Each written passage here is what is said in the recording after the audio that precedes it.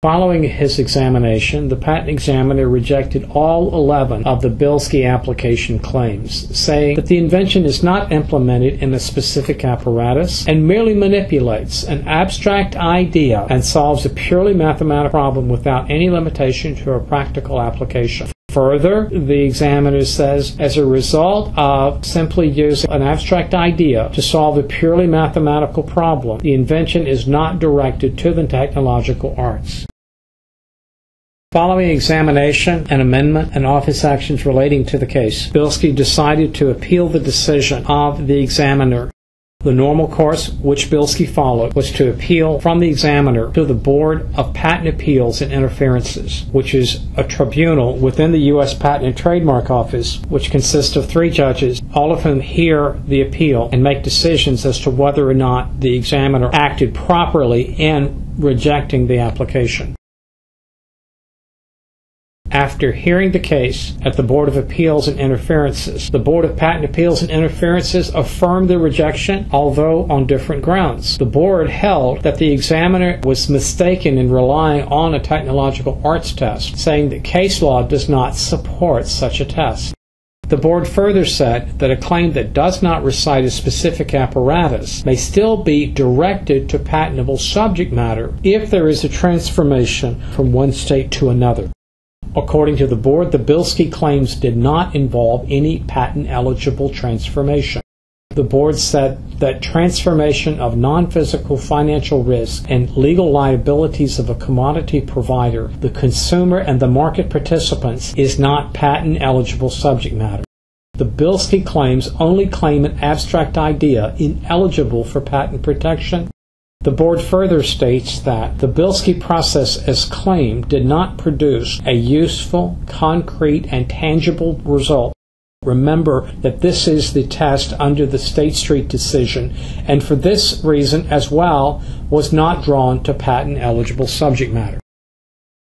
Having lost again at the Board of Appeals and Patent Interferences, Bilski chose to further appeal. Decisions of the Board of Appeals and Patent Interferences can be further appealed to the United States Court of Appeals for the Federal Circuit, or CAFC. The Federal Circuit is unique among the courts of appeals as it is the only court that has its jurisdiction based wholly upon subject matter rather than geographic location. The Federal Circuit is an appellate court with jurisdiction given to hear appeals from certain administrative agencies and appeals arising under certain statutes. Among other things, the Federal Circuit has exclusive jurisdiction over appeals from the United States Patent and Trademark Office. The decisions of the Federal Circuit, particularly in regard to patent cases, are unique in that they are binding precedent throughout the United States within the bounds of the court's subject matter jurisdiction. Decisions of the Federal Circuit are only superseded by decisions of the United States Supreme Court, though review by the United States Supreme Court is discretionary,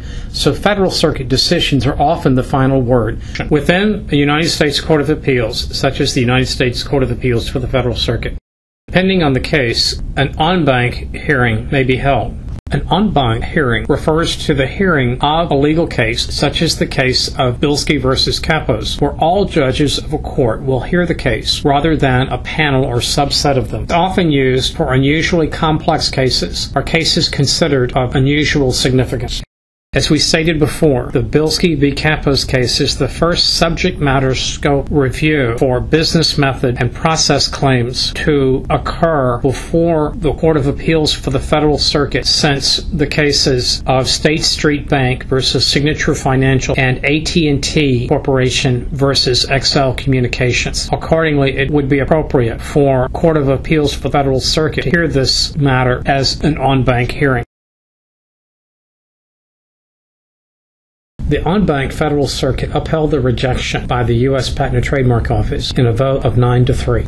The majority opinion by Chief Judge Paul Michael characterized the issue as whether the claimed invention is a patent-eligible process, as the patent statute uses that term. While any series of actions or operations is a process in the dictionary sense of that term, the Court explained, the Supreme Court has held that the statutory meaning is narrower than the dictionary meaning, which forecloses a purely literal reading. Patent-eligible processes do not include laws of nature, natural phenomenon, or abstract ideas. The limiting legal principle applies not just to processes, but to anything on which a patent is sought. The court concluded that prior decisions of the Supreme Court were of limited usefulness as guides because they represented polar cases on the abstraction and concreteness spectrum. Nonetheless, a legal test could be distilled from them. A claimed process is surely patent eligible under Section 101 if 1. It is tied to a particular machine or apparatus, or 2. It transforms a particular article into a different state or thing.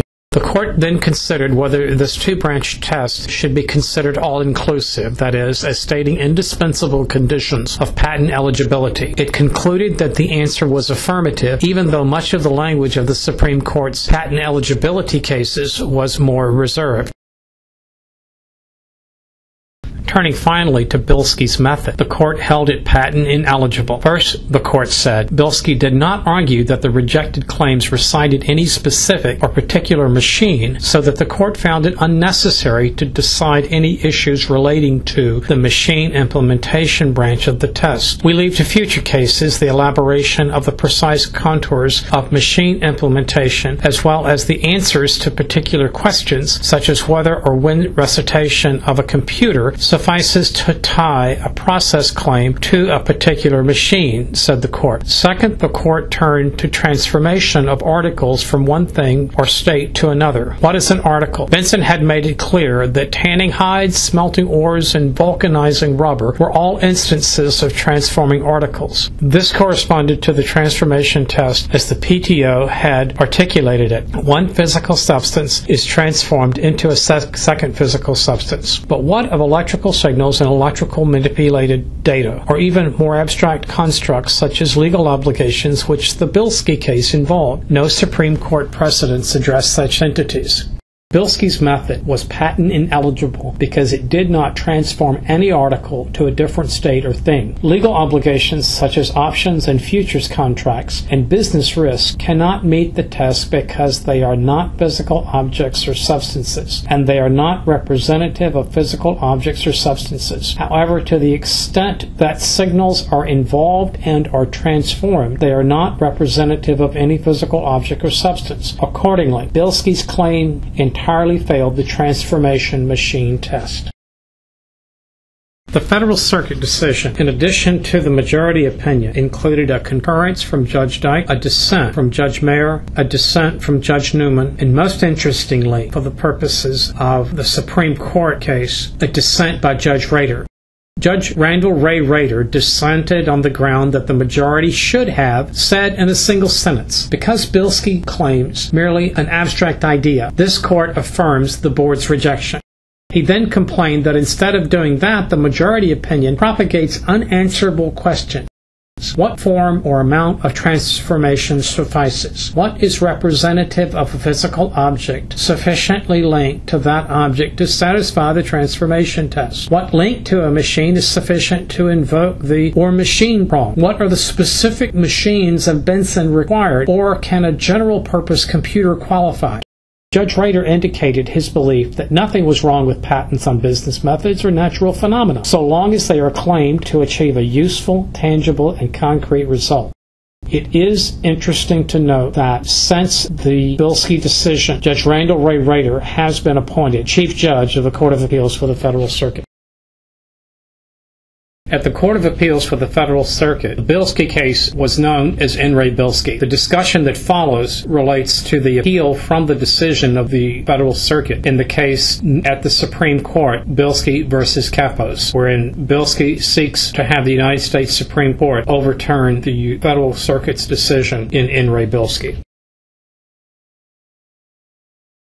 With the Court of Appeals for the Federal Circuit decision rendered, Bilski and Warsaw next chose to petition for a writ of certiorari to the United States Supreme Court. On June 1, 2009, the U.S. Supreme Court issued the writ of certiorari. The Supreme Court heard arguments on November 9, 2009. During the hearing, Justices Sotomayor, Kennedy, and Breyer were particularly active, closely followed by Justices Scalia and Ginsburg and Chief Justice Roberts. Throughout the hearing, the justices appeared to be struggling to achieve the right answers and were particularly sensitive to the consequences that their decision would have on various industries. The United States Supreme Court rendered a 9-0 decision in Bilski v. Kappos on June 28, 2010. To understand the decision, the opinions, and the result in the case, it's instructive to review the United States Supreme Court justices, including Chief Justice John G. Roberts, Jr., Associate Justice Antonin Scalia, Associate Justice Anthony M. Kennedy, Associate Justice Clarence Thomas, Associate Justice Ruth Bader Ginsburg, Associate Justice Stephen G. Breyer, Associate Justice Samuel Anthony Alito, Jr., Associate Justice Sonia Sotomayor, and now retired Associate Justice John Paul Stevens.